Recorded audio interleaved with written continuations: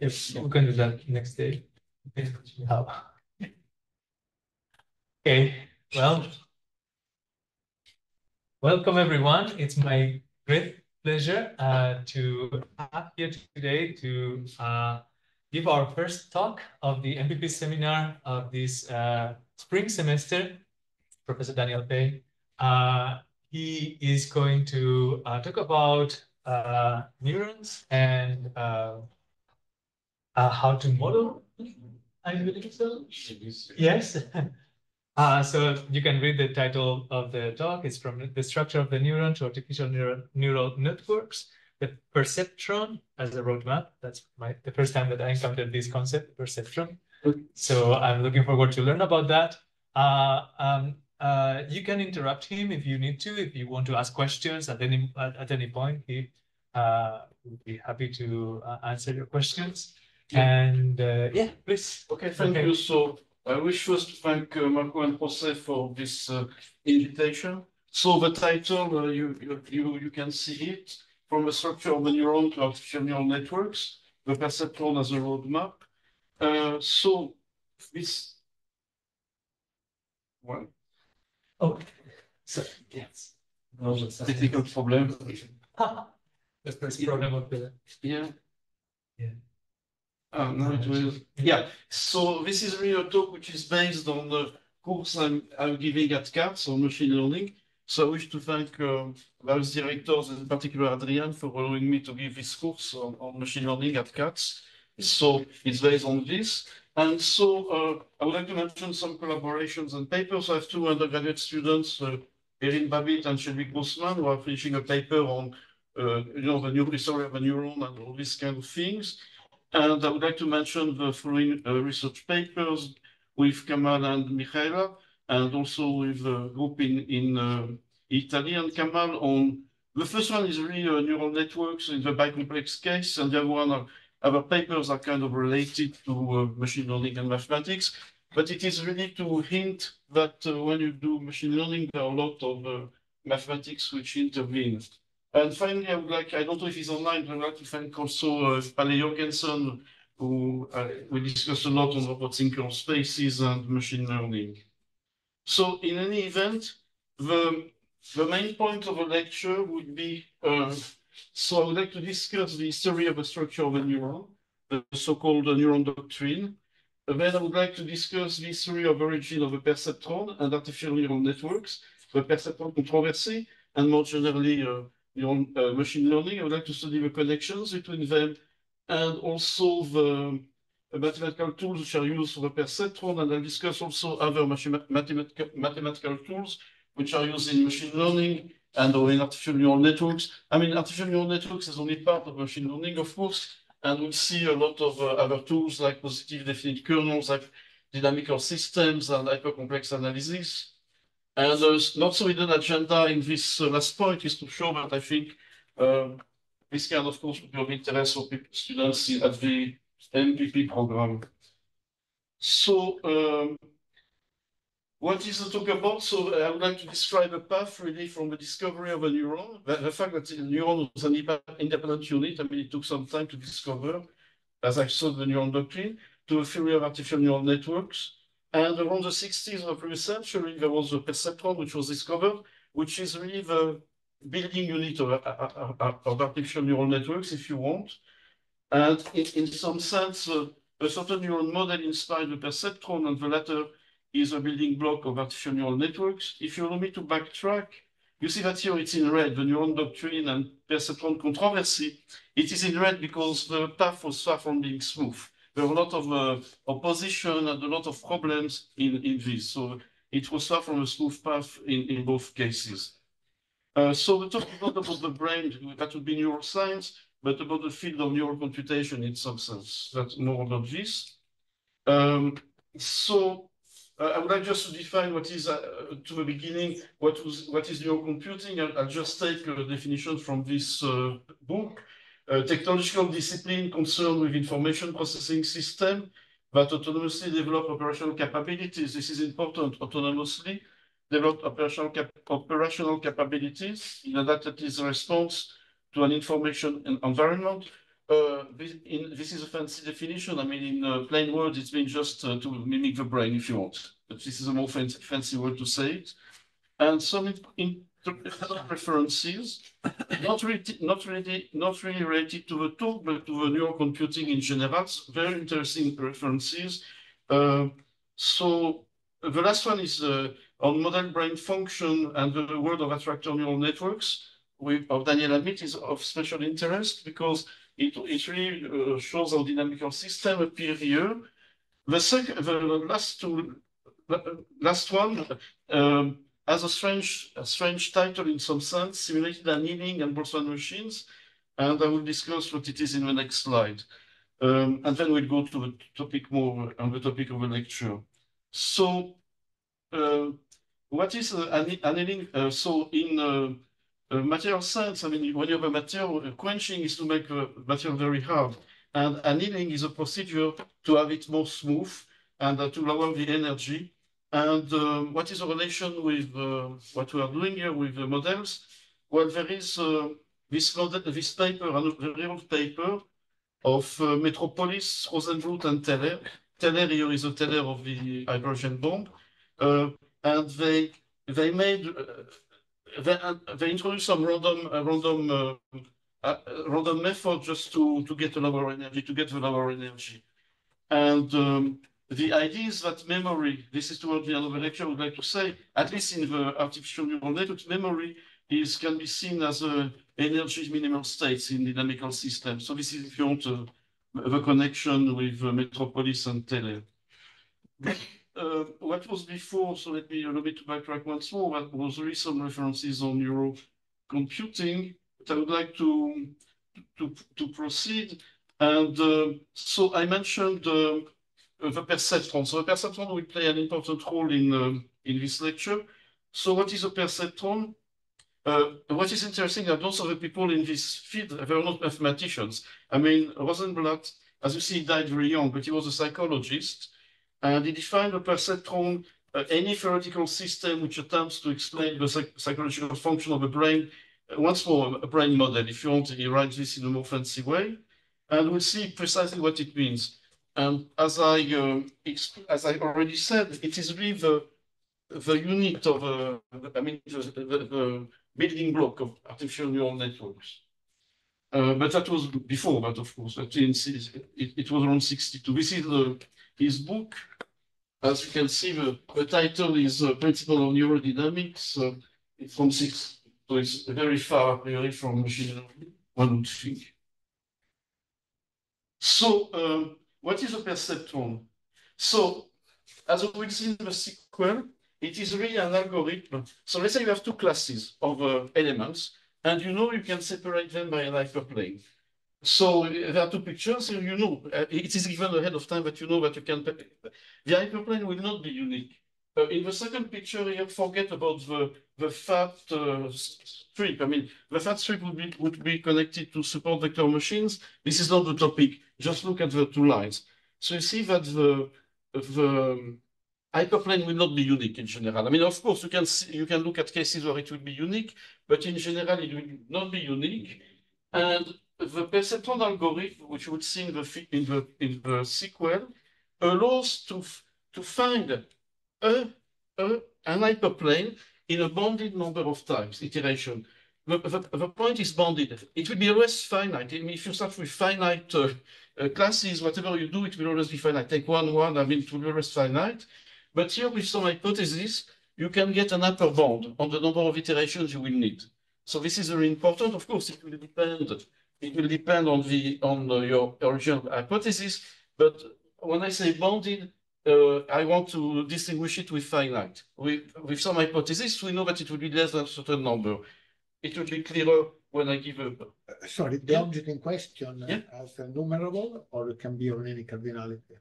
The classes, in fact, when I wrote...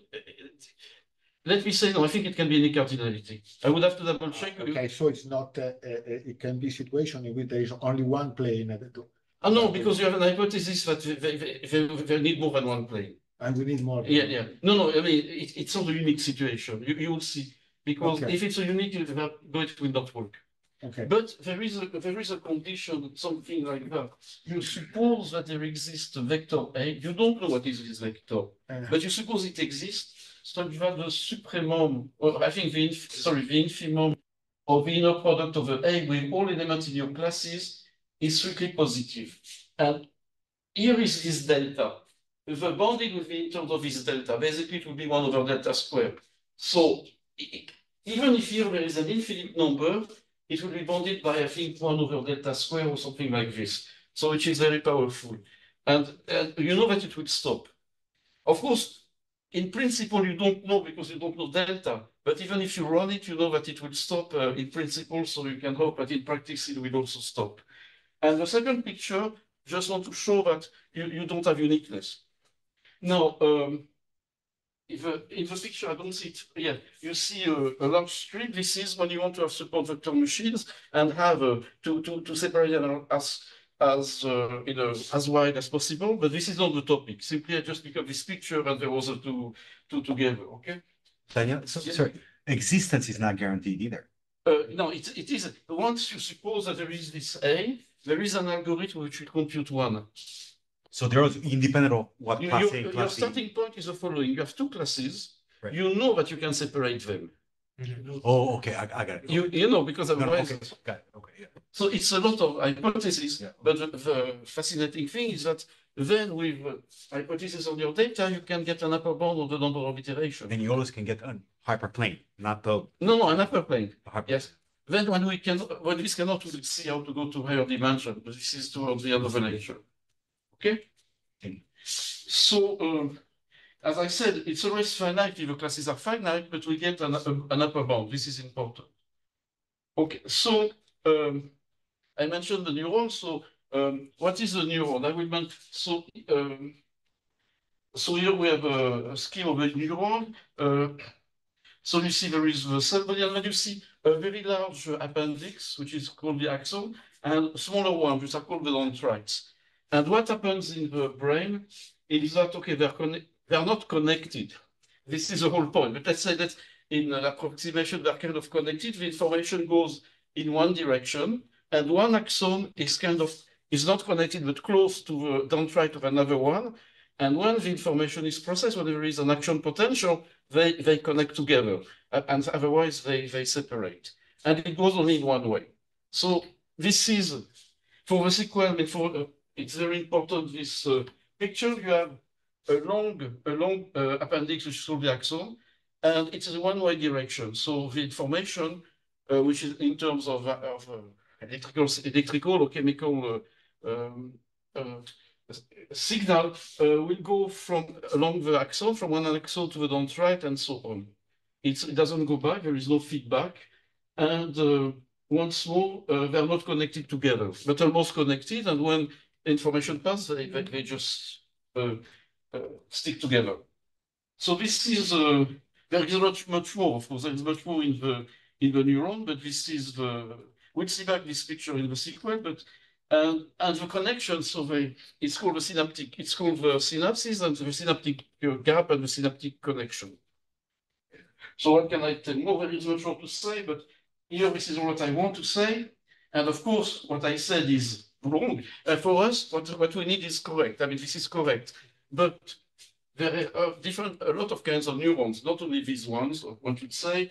And this is an oversimplified figure. But for the purpose of this lecture, this is what we need.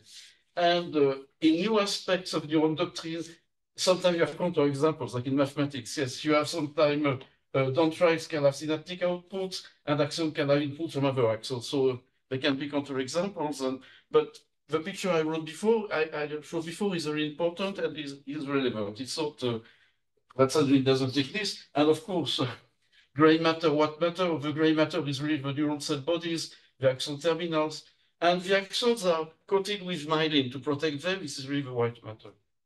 Yes, so this is so this picture will be very important. One long appendix, if you want, and a lot of little ones, and there is in the middle the nucleus to process information. And when it goes from one neuron to the other, it's called an action potential. Yes, so this is at least this is what I could gather. Okay, so this story for the purpose of this talk. So the history of the discovery of a neuron, I think, is very important, and the neuron doctrine to understand how the artificial neural networks really evolved. So I would like to say some steps. It's not an well, it's kind of an history, but there are only the main steps. It's not a history of a neuron from A to Z. I mean, just some main steps. First of all, at the beginning of the 19th century, microscopes got better. Before that, there was no way to see what is inside the brain. When microscopes, and Michaela pointed me that there is a misprint at microscopes, so I saw it. But when the neurons got, when the microscopes got better, then you needed new histological methods. And then come into place a very interesting character, Camille Golgi, who developed histological methods, new histological methods to be able to see better what would be with new microscopes, even more powerful microscopes. Sorry, can I make the Italian? Camillo Golgi. Okay. Camillo Golgi. Golgi. So. With the handle. Yeah. Right. Yes. Well, otherwise, it's not Italian. Yeah. Exactly. No, that can be worse because I think that is the first of Nobel Italian Nobel Prize. He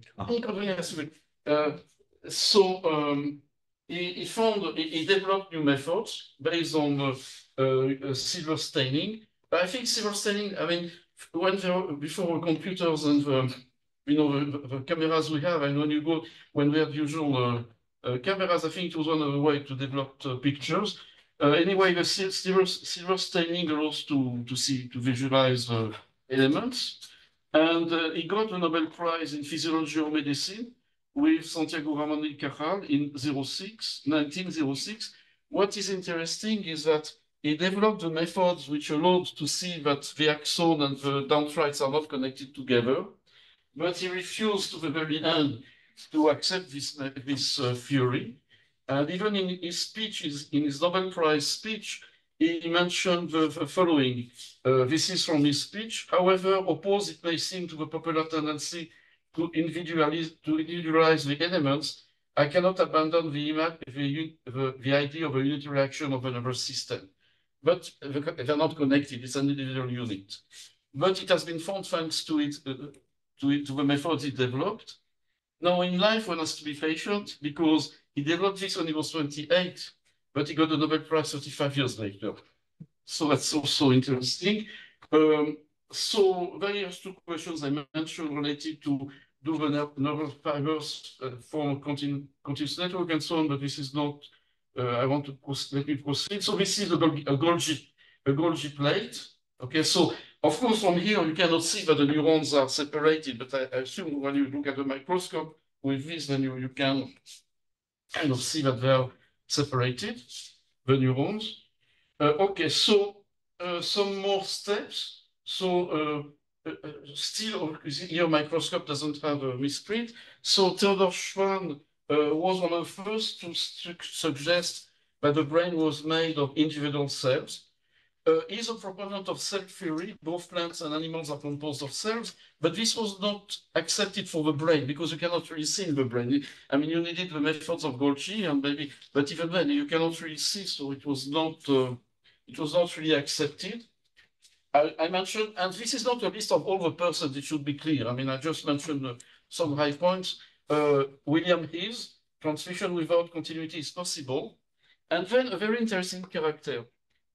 In this talk, I mentioned a lot of Nobel Prizes in physiology or medicine, but Friedhoff, he got the Nobel Prize, the Peace Nobel Prize. He was kind of a polymath.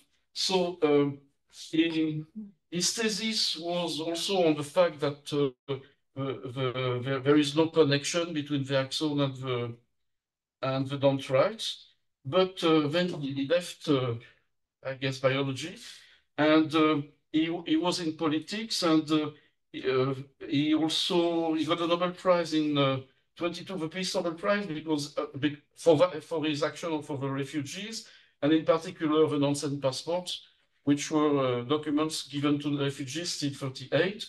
And he was also an Arctic explorer.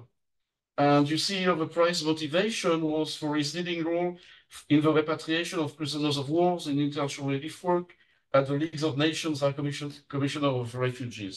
So I assume he could have gotten also the Nobel Prize in medicine, but he got a prize. So this is a Groenland, which he crossed. I think he was the first three to cross it.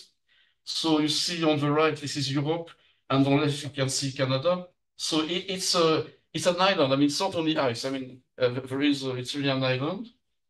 And here you can see an ancient passport in French, because then I think French was the language of diplomacy. So Do they still exist? no, in 38 they stopped. At least it's what I read. Okay, so one more remark, that the term neuron was coined by Waldmeyer in 91, and there are a lot of names. Here I mentioned Waldmeyer, Monica Jal, and Sherrington about understanding that these are not connected together. And here I mentioned once more Santiago Ramon y Cajal, who he got a Nobel Prize for this, really. So it's built on all the other people, of course, but he was, I guess, the main proponent, and also Sherrington. And as I said, it's called the synapse, the connection between the axon and the dendrite. Okay, so this is Santiago Ramon y Cajal, and this is a great book. I mean, there was a book 25 years before, but this is a re-edition, Foundations of a Neuron Doctrine, where there is a whole history and a really great book. Okay, so apart from, so what is a neuron specificity? It's a cell, but it does something more than other cells. I mean, it processes information. So a neuron processes information. How is information processed? So you will need mathematical models for a neuron to see how the information is processed. And I would like to mention what's called the Hebbian rule, which basically says neurons who fire together grow together, basically. This is what it says in other words here. I mean, I will not read the sentence, but basically it says if two neurons are together, are close together, and one grows, I mean, they will grow together. So that's basically the idea. And if you want in other words, learning is doing adjustment. Now, but there are really two parallel questions, if you want, a mapping of the brain and models for neurons. So for the mapping of the brain, there is an interesting character, which is the aplysia we mentioned. So Eric Kendall, who also got this Nobel Prize, thought that, well, our brain has so many neurons to make a model, but you can take a simpler element, simpler animal. And the aplysia has 20, he's not the only one who did such things, but 20,000 neurons. And then you can map, basically, and the neurons are big. This is Kendall, but this is the aplysia. The neurons are big. And so you can map which every neuron is doing, basically, or at least you can try to map. So this is about the mapping of the brain. It has a few number of neurons, but bigger. And bigger, yes. Yes. And she's intelligent?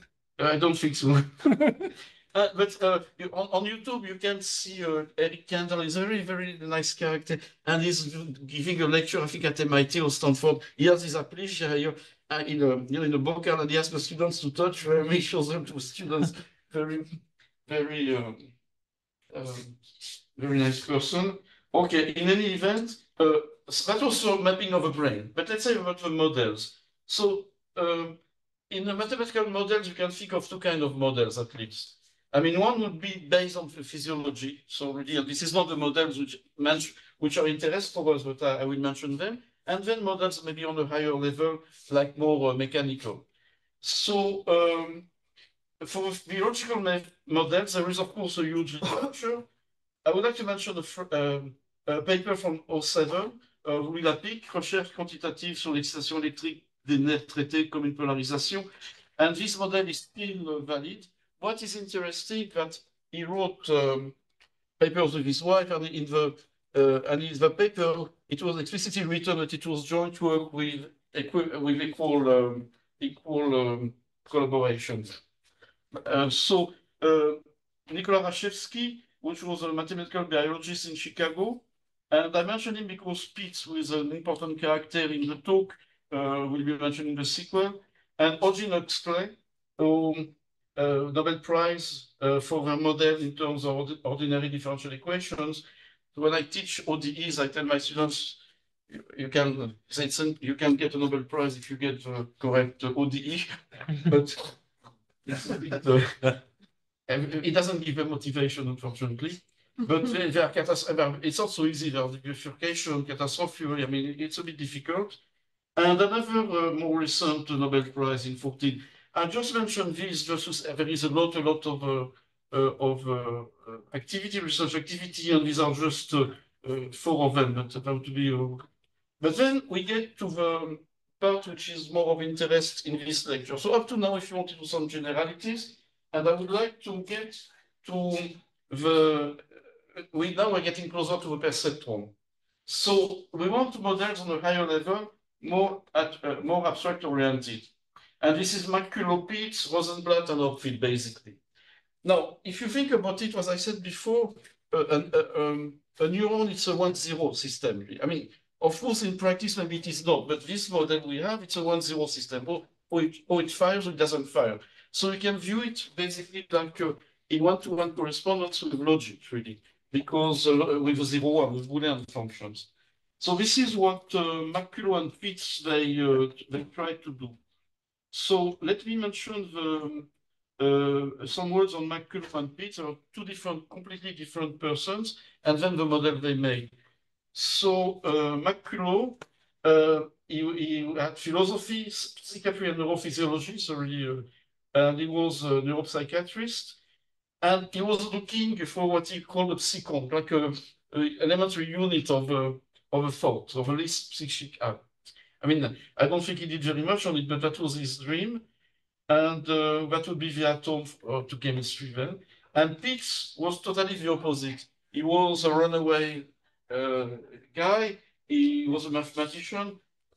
The story says that he met by chance Russell in a park, that he was in a library and read all the book of Russell and Whitehead during 3 days. A lot of stories. Maybe they are true, maybe they are not true. The point is that he was interested in logic, and that with the interest of McCullogh, it just fit together. This is the importance which we can take from this. And they began to work in 42 in Chicago, when McCullogh was at the Illinois Neuropsychiatric Institute, and Pitts was in Rashevsky group at University of Chicago, which I mentioned before. So about this history of this collaboration, there are interesting paper from Tara Abraham. I will not read them, but these are two papers which these papers, they do not mention, they are not related to the connection of Pitts with Norbert Wiener. I mean, for the analyst in the group, our Wiener, yes, but toward the end of his life, Wiener was interested in such topics. He took Pitts with as a PhD student, and then from one day to the other was over. And then, this is a Wiener, if you want. And so the main idea in the model of Pitts, of McCullogh and Pitts, and in 2 slides, that will be really the key of the lecture, the main key of the lecture. The main idea is that in logic, in propositional logic, if you want, there is true and false, and the neuron off and on. And so you can make a connection, and hopefully you can model everything. So they made a number of assumptions in their paper to have a model, which are based on the model for the physiological model of a neuron.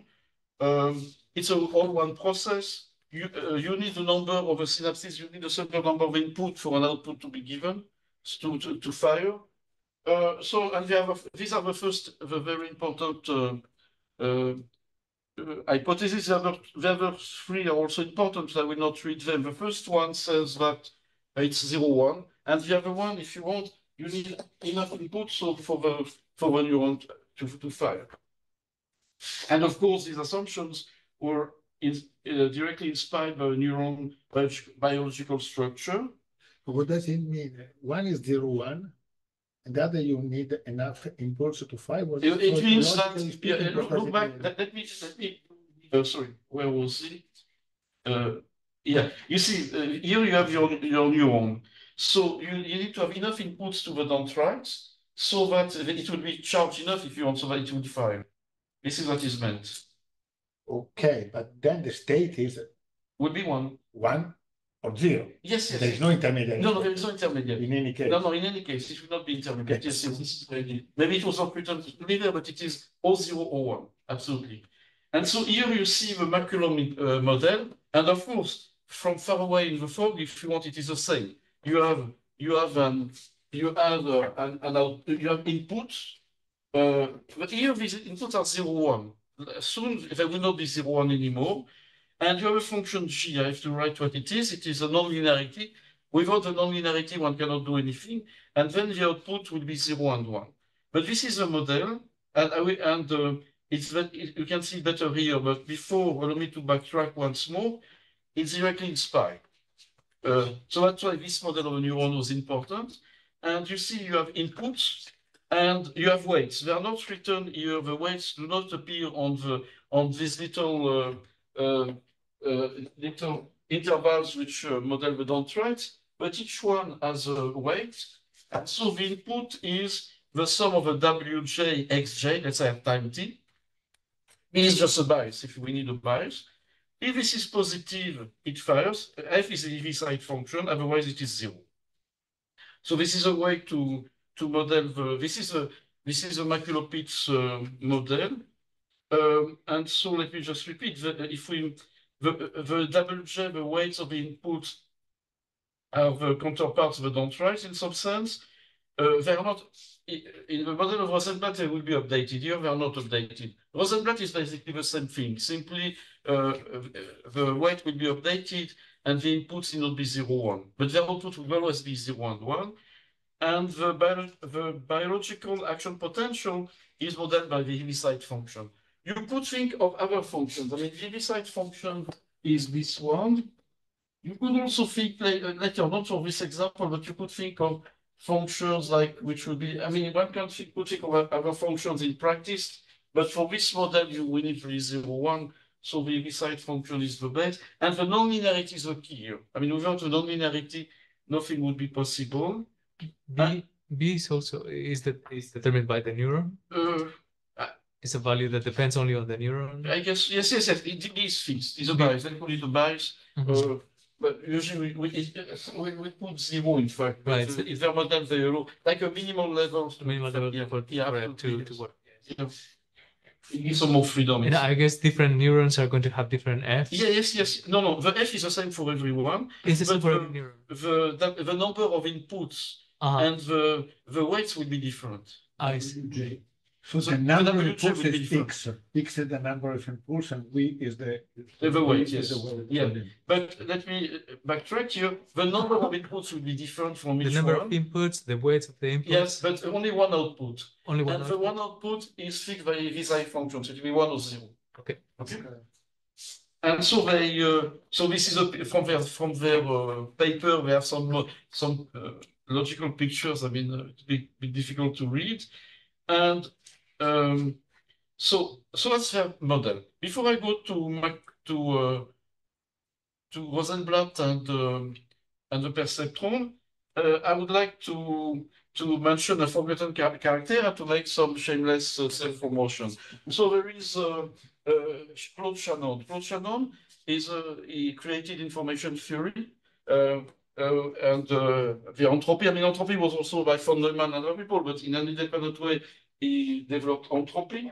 But what he also did for his master thesis was that he connected all the logical functions in terms of and of with mechanical systems. So he was very close to this kind of ideas. And but he did other things after that. I mean, information theory was in 1948. And at CAP, there is this course, information theory from classical to quantum, which sometimes is given. I mean, when overload is allowed. So this is the perceptron of Rosenblatt. So it's the same picture, as I said before, it seems the same picture. The only difference is that the inputs may be any number. The inputs need not be 0, 1, and but otherwise it is the same idea. And of course, Rosenblatt he quotes McCullogh and Pitts. This is just a stage. But Rosenblatt went one step further. He used this as a classifier, as I will explain later, to be able to classify two classes which can be separated. I mean, that was not done by McCullogh and Pitts. They did a lot of things. If you can understand the paper, but they didn't do a classification. This is not the point they had in mind. I mean, Rosenblatt was a psychologist. He wanted to do things which were related more to the brain and classifications and different kind of problems. So in any event, so can we, so to go back to, now we have a perceptron, or even with a McCullogh-Pitts model, can we realize or generate or simulate any Boolean function of any number of variables? So let's just see. Let's say you want, maybe, you know, I'm not in logic, so maybe I didn't take the official notation. For me, X and Y are two Boolean logic, and X union Y is the union. I mean, like in, maybe there is another term, but it would be phi of X plus Y minus 1. Why? Because you want at least X or Y to be 1. Then this would be at least 0, and so it would be 1. But if the two are 0, 5 minus 1 is 0. The intersection is the same. I mean, and if you have a number of any number of Boolean functions, it will be the same. I mean, for the union and the intersection. Now, can we realize any Boolean function in terms of a finite number of variables with one perceptron? One perceptron. I mean, the answer is no, and this led to a lot of problems. But you see. I don't understand. Is X and Y and 0? And then you get minus 1. F or minus 1. If X and Y are 0, yeah, then X plus Y minus 1 is minus 1, yeah, and phi of minus 1 is 0. Ah, okay. And let's when if X and Y are 1 for the intersection, then 2 minus 2 is 0, and phi of 0 is 1. Because I took the beside function to have the 1 here. Okay. If I took the 1 here, one would have to change a bit. But you see, now think about the following. Suppose that I have at this point 0, 0, 1, 1, 0, 1, and 1, 0. It corresponds to a certain logical Boolean function I will mention, but this you cannot separate by a straight line. This. So that was the perceptron controversy. You see, you look at the XOR function, or if you want the symmetric difference in sets. So Aditi has a question. Could you read the question, please? Yes. Do the domains of the two outputs on/off of the Heaviside function represent the two classes of the perceptron algorithm? No. I'm not sure. I think I will give a better answer when I present perceptron algorithm. Right now, it's I cannot really answer the question as it is. The phi will allow you to change at each step the hyperplane, the model for the hyperplane. But here we don't see it yet. We are not yet at the hyperplane. But a little patience, when I get to the algorithm, you get to. So you see, the XOR is this, and there is no way to separate by a straight line. And this led to the so-called perceptron controversy, because people said it was useless because of that. And in fact, that's not true. Because even when you look, and they said that, we weren't even reading the book of Rosenblatt. When you read the book of Rosenblatt, he mentions that you cannot with one, but you can with a lot of layers. You can realize any Boolean function. But one thing was missing in the 60s, and what was missing was a feedback. What's called the back propagation. And without that, it was still because of that, and not because of the perceptron controversy. But there was a lot of bad blood there. In any event, you can express XOR with 3 or even 2 perceptrons. Here are the picture. So you see, let us look at the first one with the 3 perceptrons. Each is a perceptron, really. So let's say that X and Y are 1. So I have phi of 1, which is 1, and I have phi of minus 1, which is 0, and 1 minus 2 is minus 1, so the phi is 0. Suppose that x is 1 and y is 0, so you have phi of 0, which is 1, phi of once more here 0, which is 1, and 2 minus 2 is 0, phi of 0 is 1. And the other one is a bit more involved, but these are the way. My two next slides are they are redrawing, which I drew first of all, it's a misprint, and the drawing are very not so nice, but I decided to keep them. But the idea is that with any number of sorry, what I wanted to say, it already hints at new kind of problems in mathematics, because you see the functions you get are sum of composition of sum, and in classical analysis, we don't see such functions. But here you have one given function maybe, and then you iterate it, you add them together, but with one given function. And these are kind of problems which are not from classical mathematics, I would say. Okay, so here I have two pictures. Here it should be a +1 in the red. Here it's a misprint I had. It should be a +1. And this is our picture. So the pictures are not nice, I apologize. But really, these pictures, if I backtrack, are just to rewrite these in a picture way. Okay. So the perceptron, I can be more than 1 hour, yes? How much do I still? That's yeah, we have to because the slot point the physicist speaks 45 minutes, the mathematician 1 hour, and the philosopher 1 hour and a half. So if you want to go to be a philosopher, you can speak how much you want. But then you are a philosopher, so keep attention. So we'll see. No, you can speak. You can speak as much as you want, with the risk that maybe you might be called a philosopher. Exactly, but you can speak how much you want. So the perceptron controversy was that you cannot realize with one perceptron vector, but a single perceptron is a linear classifier, so really it's not surprising. And I said already in the part 3 of Rosenblatt's book, he calls multi-layer perceptrons MLP. He already said that you need multi-layer perceptrons. But what was missing was a backpropagation algorithm, which was in. There are various, I don't know the whole history, but one person would be the Riemann-Williams algorithm, but it was also before. And of course, maybe you have too many weights, so there is something which is called pruning. Like Principis and Wolf had also how to prune, how to remove the connections in the neuron, but already a neural networks, which are not so important. Okay, so we see that we have universal realization theorems, but a different kind of what we see in math, because and also you have a universal approximation theorem for continuous functions. But once more, the H here is the Heaviside function, and you can approximate. The idea is that you will approximate any function by such rectangle, and each of these is a difference of two Heaviside really. But in practice, it's more difficult.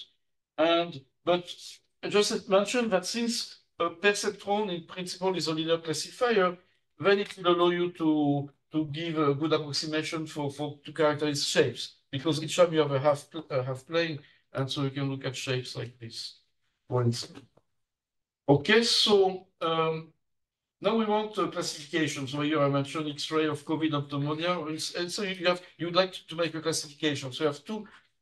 Let's say you know that you can separate the two classes.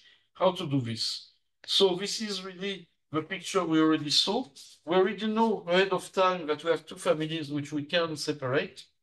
It's not always true that we can separate. That will lead us to reproducible spaces and other topics. But if you know that you can separate, can you compute can you hope to get in a bounded number of steps? Can you hope to get the one hyperplane? The hyperplane will not be unique. If it is unique, it will not work here. It's very easy to define a situation where it will be unique. Just put points on the boundary here. But if it's unique, it will not work.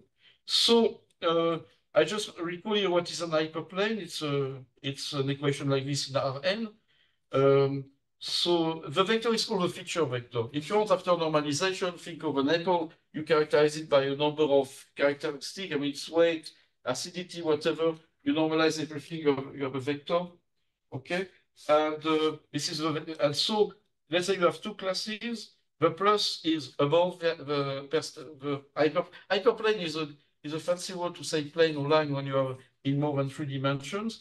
And so C minus would be when you're below.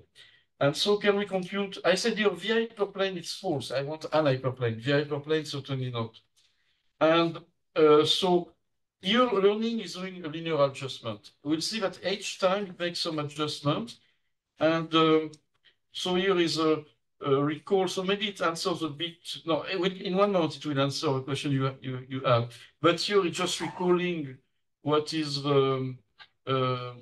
this is really the perceptron. But now how do we do it? So what is the setting? So we have a possibly infinite number of a family of vectors in the feature space Rn. Rn, when you're in machine learning, it doesn't get promoted, it's called feature space. But I mean, it's our usual Rn. And here n is finite. But then you divide it into classes. And you want to find, and we know, I mean, we don't know the A. If we knew the A, there would be nothing to do. But we know there is a A, so that this holds.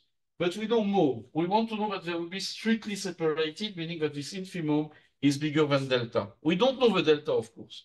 And the bond will be on the bond we have will be depend on the delta. But we suppose that they're strictly separated.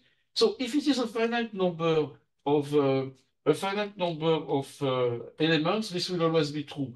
I think we take B equals 0. We want an hyperplane which passes through the origin. But if it is infinite, it means really that they do not touch the hyperplane, which we don't know. And under this hypothesis, the hyperplane will not be unique, but this is our hypothesis. But we don't know the A and we don't know the delta, we just know they exist. And from this existence, one can find an algorithm which will separate in a finite number of steps. It's very powerful because they could be infinite for all what we know the classes. So it's a bit strange, but it is true. So what is for my hyperplane here doesn't mean sub-vector space, right? Because 0 doesn't have to be there. The hyperplane is a line or yeah, but they don't have to cross 0, right? They don't have to go through 0. No. It's the linear... No. Here it goes through 0, but in general, no. Okay. No. If you allow me to backtrack here, you see the hyperplane, you put a B. Right, there's a B. Yeah, but Fine. Fine. But here I just wanted, I mean, the way it is done, it goes through 0. Okay. But you can make a shift. Okay, so I just repeat myself here that we want a bounded number of steps. And what is the algorithm? It seems well, one has to think about it, but it is iteration. So you start with let's say A0. If it works, fine. Otherwise, you add each time if you're in the wrong side, you add. If you're on the or you add or you remove, depending if you add if your classification was wrong. And this gives you a sequence A0, A1, A2. And the idea is that after a bounded number of steps, it's stationary. Of course, you will never know when it is stationary, so there is a bit of lie here. But because how do I know? I know, but you prove that it will be stationary. But when you do it in practice, you will not know. But still, since you know it will be stationary, when you do it in practice, you can. I mean, this is the theoretical justification, if you want. You know it will be stationary, but there is no. I mean, you ask me how do I know? Well, I cannot. But here is the bound. The bound is 1 over delta square. So delta was the hypothesis was that we have a which we don't know with this delta. So these are important details for the theorem, but in practice, it's more important to know that we can separate in a bounded. This is what it means. So it has a long history. The proof that I will give, I'm not sure I will give a proof, but the outline is on Nielsen. It's on the book of Minsky and Papert on the perceptron. Now it's interesting that they're precursors. So already in 1945, Agmon, before he was a big shot in PDs, he wrote a paper on, not on this, of course, but on kind of linear programming in some sense. And Motzkin and Schoenberg, Howard Schoenberg for the analyst, also worked on this. And but of course, on linear things which are nothing to do with what we're doing, but how to separate linear programming. So I forgot what is linear programming. When I was in engineering school, I studied it, but I mean, I know what it is, but I would not be able to use it. Anyway, the Motzkin was an interesting character, and his thesis was really the beginning of linear programming somehow, but it was in German and it had to be translated before it was recognized as important. Okay, so I will not do the details here, but therefore I would like just to mention a bit the steps of the perceptron algorithm. So first, you suppose there is only one class. It seems paradoxical, but it's very easy. You put a minus to one of a class, and then they're all in one side. So you suppose there's only one class, and then you normalize, and then you see that every time there is a change, the norm of the square of your the A is the gradient. I mean the orthogonal direction of your plane. The square is m+1. Up to here, you don't need the hypothesis, and then here you suppose that if your m changes, then you have m+1 delta is less than this, and you get a contradiction because here you would have an m squared on the left and the m on the right. So, and the proof, I will not go over it, I think, but it is each time you see, the first one is really by the assumption when you have a wrong direction, something is negative and you put 0 instead. But I will not go into the detail. The other one use Cauchy-Schwarz. So I like also to tell my students that Cauchy-Schwarz is very important. But you see, still the first line here, the second line of each time you add one number, one vector. So it goes a bit upper, a bit lower, a bit at one stage it will be, it will not, you don't add at one stage. You don't need to add. And that's all, but I will not go into the details. I mean, that's, and this proof works for classes, the classes A and B, or so, not being finite. Yes, no. Not when discrete, they have to be, right? No, they don't even have to be discrete, I think. For this, I did triple check, but finite certainly not. And I think they don't have to be discrete. I don't, as far as I recall. But you get a contradiction like this, is give you a bound on M. So you know that it will be stationary after a certain step, but you don't, of course, in practice, you don't know when this step is. Yes, anyway, so it's, if you want, the perceptron is one directional. This is very important, no feedback. I mean, there is no feedback. The feedback would be with backpropagation algorithm. And if you want, it is the smallest artificial neural network which can learn a linear problem. I mean, this is a word to explain what was in the previous slides.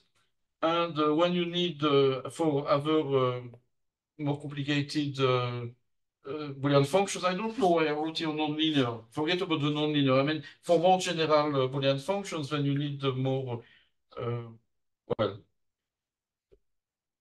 what do I want to say here? It's not related really to the algorithm sentence, so maybe we can forget about it. Okay, so now the mathematical part of the lecture. Suppose we are here, we cannot separate them. So you could think that maybe we can lift, and we can lift a bit to think we are on like a differential on a surface. We can kind of pull out the surface and separate them. So the idea is that this is the input space, and you cannot separate them. But maybe you can hope, and in fact, for finite things, it will always be possible when you go in a space which is large enough. You can imagine that if you can map your original data by a one-to-one function in a much higher space, you can hope maybe that you can separate. But what is the problem? Is that what do you gain here? You don't gain anything. If you're in R3 and you go to R1 million, what does it help you? Not very much. So there is a trick to do it. There is a way. I mean, so it's called the kernel trick. I will explain in one moment. But so to go back to my picture here. So if you embed, we could hope that we embed Rm into Rp, where P much larger, with a map T, which would be 1-to-1, and that in this order space we can separate. But what is the problem? T is not good. So the hope was maybe we can use not T, but this function, the inner product of Tx and Ty. And such functions are very important in mathematics. They are called positive definite functions, or approximation kernels. And so we have here a link between well, machine learning and this very difficult, interesting topic. So now I put here a warning, function analysis alert. Now here we need the metric spaces. I will not give all the details. Positive definite matrices, positive definite functions, and approximation kernel invert spaces. But the idea is the following. You have here your points. You are in Rn. Then I have a T of x, which was written as phi of x, but phi of x you are in a much larger Rp. But this is too big. I don't want to, it doesn't help. But I want, instead of this, I want to use this function, which is scalar. Of course, there are no free lunches, and this is a scalar functions of 2 variables, but still, it helps to make things in a much easier way. So we will not see the T. The idea is that when we do this, we don't see the T. We will work directly with positive definite functions. These are called positive definite functions when they are such an inner product. We don't see the T. So you don't see that you have a very high dimension, because this here is a scalar dimension. So you go to a much higher dimension via a scalar function. But the scalar function is of two variables, of course. And so this is the idea. But what is behind? So behind is the following thing, which is, I mean, it's a well-known fact, but it's not always explained in books. But it's well-known. I mean, the following. And this is, if you want to know what is I mean, the approach of positive definite kernels, this is really the picture I'm going to do here. Here you have your distance is x minus y, but you don't care. Here is T of x minus T of y. But when you compute the distance T of x minus T of y squared, you get k, and I write k of xy is the inner product of T of x, T of y. You get k of xx plus k of yy, and if it is real, minus 2 k of xy. If it is complex, you need a... So it just means this is a metric. I mean, if it's 1-to-1. So it just says that you have changed. Rather than say you go to a higher dimension, you can say, I'm saying on the same set, but I change the metric. And in this new metric, I can separate. But you see, when I'm here, I don't see the T, I don't care about it. Here it's just in terms of the kernel. Of course, one link is missing. I will explain in one moment. The link which is missing is what are these functions which we want? And these functions are exactly the functions which we can factorize. Maybe the T will be infinite dimensional, but k of xy, we will call it positive definite if and only if we can factorize. I have to give some definitions, but I don't want to give too many definitions. But this is the key. If you want, leave a key. And in most machine learning books, it's not written, although it's a fact which is known for a very long time, is that this is, when you take a square root, if you want less here, this is a new metric on your space. So you say on the same space, but you have a new metric on it, that's all. And so with a new metric, you can know that you can separate. Sometimes yes, sometimes no. So this is the difference of the definition of a metric space, a metric. Just for fun, I just wanted to mention this fact. It's not related, it's kind of an intermezzo, yes. So you see, let's say you want to, so it's not related to what I said before and to what I will say after, but I think it's an interesting fact. I look at sets. So A, B, finite sets. You see what's written upstairs, D of AB, the cardinal of symmetric difference divided by the cardinal of a union, it's a distance. It's also easy to prove, but it is a distance. But sometimes you don't want the distance. You want to see when things are similar.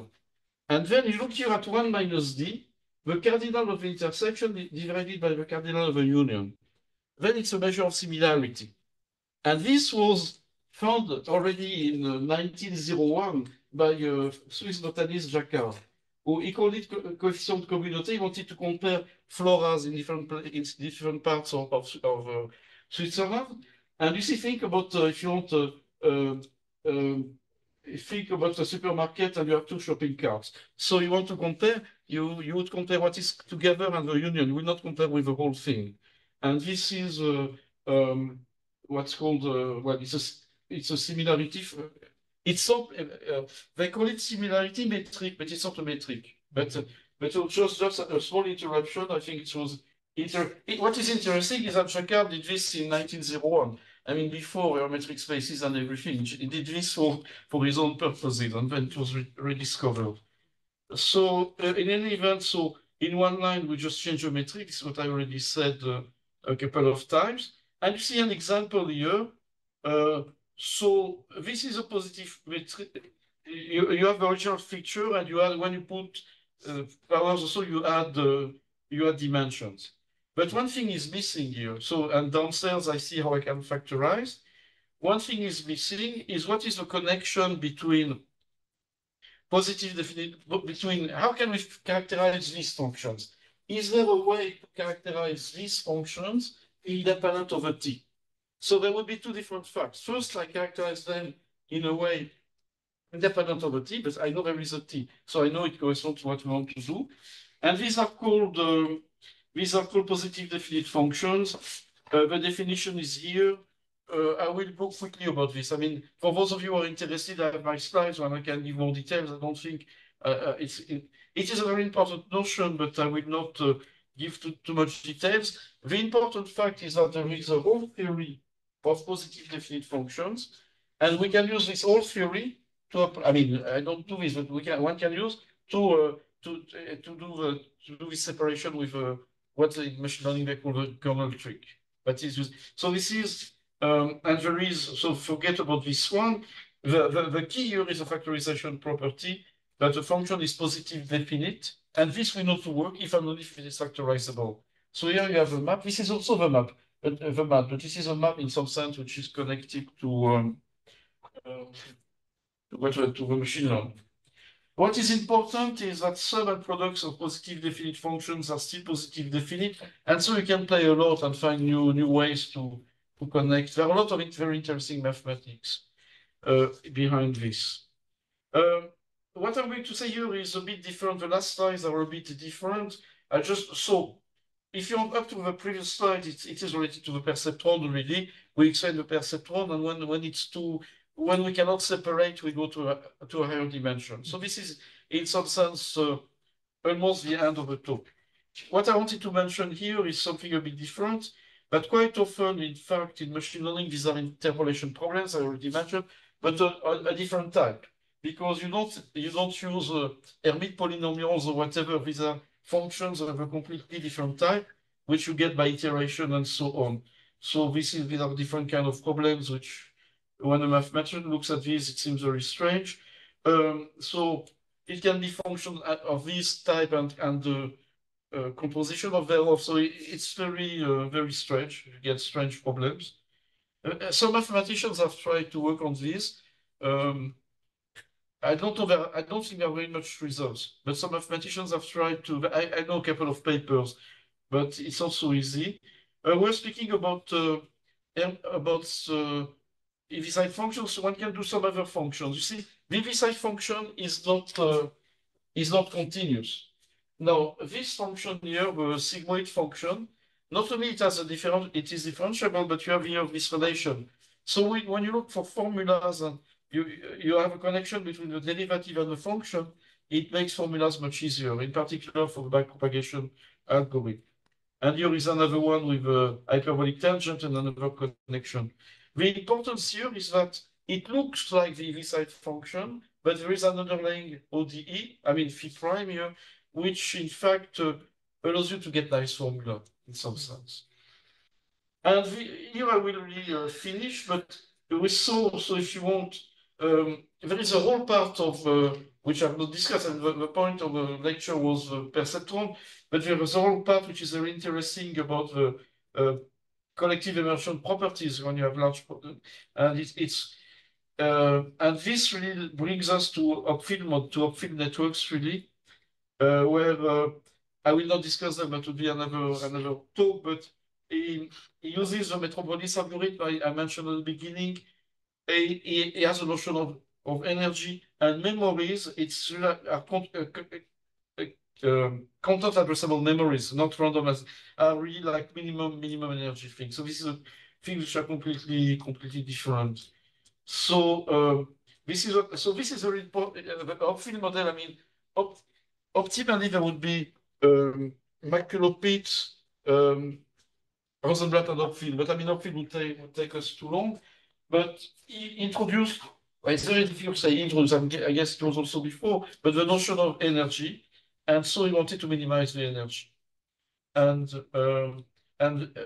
minimum energy corresponding to stable states, which are like your memories. So that's the idea.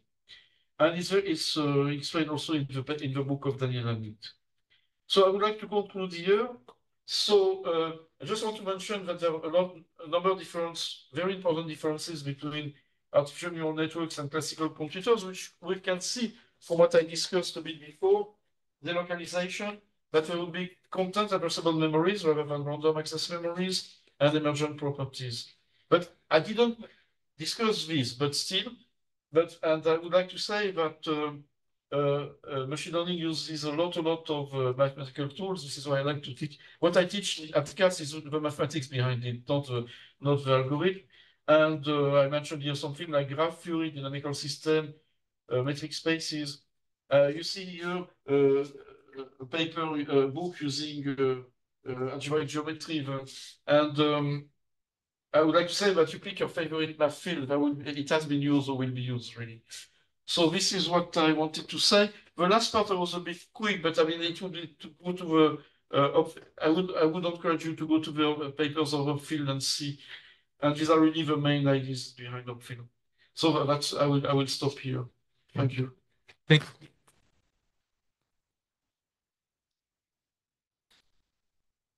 So we have plenty of time to ask questions. So he's a mathematician or a philosopher? It's a mathematician, but with a tendency of philosophical tendency, dangerous philosophical tendency.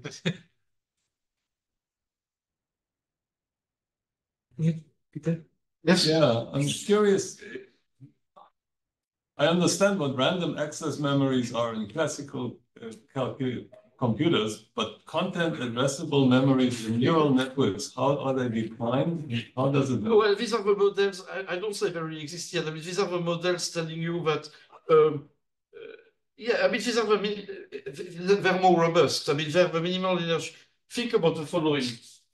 You have a dynamical system, and you have a number of bases of attraction. Okay, so and this is like with the models with Hopfield. So you have your dynamical system, and you can separate it in a number of bases. And so each time you are, let's say this is here the minimal energy, and when you're here, you say you belong to this space in some sense. Okay. But you ask me if it's in practice in a computer, I don't know. I don't think so yet. But in the models of networks with Hopfield models and other models, this is what is happening. That let's put it that way. In communication theory, you have a number of in error coding space. You have what? You have, let's say you have code words which are GF2 to the power n. And then you have your code words, and then around it you have you allow a number of mistakes, and you have this. So this is error correcting code. Here it's a bit different, and I don't say it's in practice yet, but simply in the papers at least I read with my students, it said. So you have a dynamical systems, you have some minimal stable states, you have basin of attractions, and so all this corresponds to one memory in some sense. So this is a full picture of a person you know, and then part of the picture will be like this here, in some sense. But once more, this is more a model. I don't claim it exists as of now. I mean, I don't know. But the introduction, yes? Do we have some kind of Kirchhoff law as in electric network? I'm sure that yes. I think I saw something like this, but I cannot answer. But I'm pretty sure that I know when we look at yes, when you look at artificial neural networks, which are GNN, which are graphs, then you have. But I don't know. I forgot all the details. But there is a Laplacian on the graph and so on. And all the theory, which is the graph theory, is used. So there is kind of a dichotomy because people who use machine learning, I mean, a lot of people, they don't really know or care what is under the hood in some sense. But suddenly when you try to see, and it is in books, I mean, read books which are called machine learning, have all these details. And all the details in graph theory with the Laplacian and all the other things, which are used to develop the algorithm. Or to some, I guess. But so you do have, yes.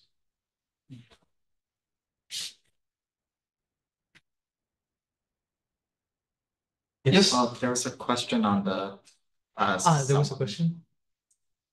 Yes. There is a question. Yes. Does the kernel trick really offer a savings over mapping to a higher dimensional feature space? Is the difference like knowing the induced metric on a surface requires less information versus the full embedding of the surface in space? I think the whole point of the kernel trick, yes, that I don't work on this in practice, but I think what people say, you save a lot because you look at a function of one variable. I mean, of two variables, a scalar function, and your T of X is embedded in the positivity, but you don't have it. You don't look at it. So there may be other ways based on on the question, but in practice, you know that you see it's like you want a T of X, but you don't want, but you have a positive function which are positive definite. This and this are the same, but I work on this. I don't care about the T of X, and this is scalar. So this is and some are very important, like also like in the theory of radial basis function and so on, like the paper with Kamal. But this is another topic.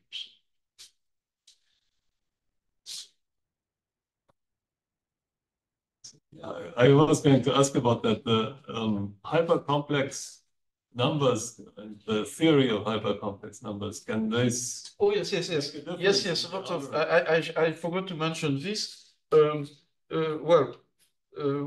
We have some papers with bicomplex, but there have been with Michele and Kamal, we have a paper on the perceptron algorithm in the complex setting and bicomplex setting. There was something in the complex setting which was completely wrong, but yes, it allows you to save. I assume that it allows you to save computation because you gather in one number more, like when you go from real to complex. Then you can go to more. And there have been work, yes, for the hyperbolic numbers, for the quaternions even. Now, is it so serious? I don't know, because I see all these papers, a lot of mathematics, and then some pictures at the end with some graph. I cannot judge if this is true or this is just a graph which is written just to justify the paper, but there is work on this, absolutely. And books of even. But I'm sure there is work to be done, there is a lot of work to be done.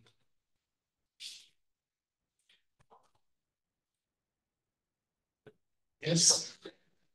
So I didn't understand you very well on the whole, but I understood that in your presentation of the perceptron, you underline that it is about finding a hyperplane which is going to separate the data. And in my experience in neural networks, the goal was always modeling through attractors. And you mean more in some of your slides, I saw Hopfield and spin glasses, which is an approach by attractors. Oh yeah, this is what I was explaining here. Yes. Is it something that you taught us that at the beginning perceptron was about separating the data with a hyperplane, and then people went to attractor models? Yes, like Hopfield or Daniel Alpay or other people. But I didn't speak very much about it during this lecture. Just after the question of another indicative question. I saw in one of your slides the name of Cohonen Yes, yes. And I remember that Grossberg and Cohen were neuroscientists who were describing biology of the brain in terms of dynamical systems. Yeah, absolutely, yes, yes. In the 50s, I think. Yeah, these are all books. He has what's Conan has also the associative memories. Absolutely, yes, yes. I didn't speak of. I just mentioned didn't speak about associative memories, but absolutely yes, absolutely. And had you spoken of attractor models, you would have mentioned René Thom, I guess. Yes, yes, yes. I just briefly mentioned about I mentioned the catastrophe theory. Yeah, that's one line. Yes, no, I know, but yes, but the purpose of the talk was much more modest, to speak about the neuron, the perceptron, and how it goes. That was the idea. Do you have any other questions? But it possibly a very stupid question. But you said that the perceptron separate. Yes. Let's say a set of objects into classes by a hyperplane. But how to separate? You know ahead of time. How in your graph, the objects are already separated in a sense because there are the green and the red. Yeah, you So know that you can. how can I choose what is those that have one side and the other? So we take the work of fixing which one of the objects are A and which one of the objects are B. Yeah, yes. I mean, that's. I understand the question. We know and don't know. If we knew, there would be nothing to do, but we know that they can be separated, and then there is algorithm which, if you want, you have two classes here, like this. We don't know then. If we know, then there will be nothing to do. But then by the algorithm, so if you want, you start. Maybe you start like this, and then you have like, and you move. Okay, that's what I understand. Yeah. So in fact, what in this case the algorithm does is simply to find the good hyperplane. Yes. Not one hyperplane. Yes. Yeah, one became the good hyperplane. Yeah. Okay, good. But now suppose that you have not cross and circle, you have only cross. And you don't know exactly which cross are the good one and which cross are the bad one. You have the good student and the bad student, but you don't know which are the ones, the good and the ones. Yeah. So Okay. this is an algorithm to separate when you already have the separation, or you can give also you a tool.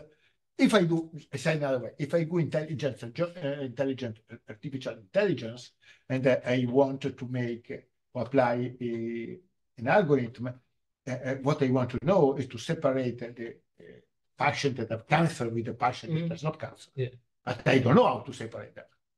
Oh, but if you're now, it's more on the level of neural networks. This was the building block at the beginning. No, after okay, so yeah, the point. This is simply the geometry of the separation. But then it's done with a number of layers. No. Yeah. Okay. I wanted more to describe something which is kind of history, kind of link between two topics. Okay. Yeah. But as I said, after that you have a number of layers, and it's much And the number of complicated. layers, so number of layers means I make arbitrary separation, and then I evaluate the separation, I correct. Or you can do much more things, not only separate. Okay, now I see it. Yes. So for example, imagine that you have pictures of pears and pictures of apples, and then you want to have an algorithm that separates both. Then what you do first is you choose some of those pictures of pears, those are pears, and some of those pictures that are apples, those are apples. Then you do this algorithm. And then you look, possibly it's not good because you say some pair and some. Yeah, exactly. Then you refine your separation. Then you refine the separation. And then the others, you train your system. Okay. Right? Okay. That's clear. Yes. Ahmed. Can we go to the slide where we have curve separating? Yeah.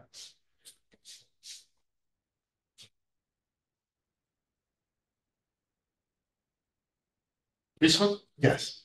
So now this curve can be sent conformally into line. can find conformal map, Yeah. sending the curve But light. it becomes more complicated and not connected. Maybe there are blocks here and there. I don't know. But we still keep the separation. We will have maybe here you have small blue disc and small blue red. Yeah. But after the conformal map, we will have red and Yes. blue, but not yes. What? I'm not sure I understand the question. We just make a conformal map to send the curve into a line. No, because what is misleading here is that you see the solution. When you work, you don't know the solution. You know there is a solution you don't see. But of course, I understand what you mean. If you know the solution, if you know, I agree with you, absolutely, yes. But what is the reason? I suppose that the reason of mathematical simplicity, but I want to understand for which. Sorry, there is another question, but then I finish my. For the people, for the person in the wood, in the Zoom, I saw the question, but let's finish. What is the reason for which I want an hyperplane rather than another course? Simply because it's a first degree equation, Yes, so it's simple to manipulate. Yes, I think so. Yes, yes. That there is And then nothing. you can think that you can approximate, I mean, shape by hyperplane. Yes. But so if I separate by a conics, for example, I'm sure it's a little bit more complicated. Yeah, I mean, I would say yes. I mean, okay. In principle, it's simply a question of mathematical simplicity. I think so, yes. Okay. Now, an interesting, let me see, no. Yes, but does the kernel trick, this is, we say, okay, like to determine a metric on a surface require one bilinear form that induce a Riemann metric, while embedding the surface in space requires two forms, metric plus second fundamental form, and we don't care about the specific embedding chosen. Okay, this is another question. But these are not the tools which are used. Indeed, I spoke of a surface when I wanted to explain. So I'm guilty of that. But this is not what we're using. Really, I was saying maybe it's of the plane and we go to a higher dimension using this function k. That's all. This is almost another comment. But Jess, Jess is the person to make this comment. You can speak to if you want, instead of writing. You can speak. Oh, I did. Can you hear me? Yes, we can hear you. Oh, okay. Yeah, it's something that I tell my students about. Oh, you know, when you start doing. No, sorry. When you start looking at images, like the space of images that contain a dog, if you add together two of those images, it will most likely still contain a dog. You know, so that tells you something very, very special about these data sets that have features. You know, they're very low dimensional or very, very close to being affine. I'm sorry. Can you repeat your comment? Okay. Because I read the comment that he made, an interesting comment about images. The set of images that do something like contain a dog is evidently very close to being a linear subspace. You can tell by taking two great-scale images of dogs. If you add those together, I bet most humans would still say the resulting image contains a dog. Okay, I mean, I don't. It's not clear to me the point. Jess, perhaps can you clarify this comment? It was just a comment about this. You know, these of course these data sets. They're actually like very. You know, they might seem very complicated, but you know, the whole point of the subject is to find these they're actually quite simple. You know, even though they're high dimensional, they're like. The set of images that contains, for example, a dog is actually a much lower dimensional set than a much simpler set than the set of all images, you know. I'm not sure. I cannot. So he says, let me repeat.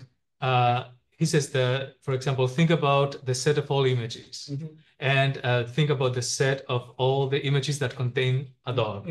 So this is a much smaller set in comparison with all the others. So the dimensions that you need in order to describe this subset is really low. Sure. Right. So those methods are not really. Okay. I mean, yeah, this is a comment. Okay. Okay. Other questions? Any other questions? So if there's another question, we can separate ourselves, but the question is whether we separate by an hyperplane. Yeah.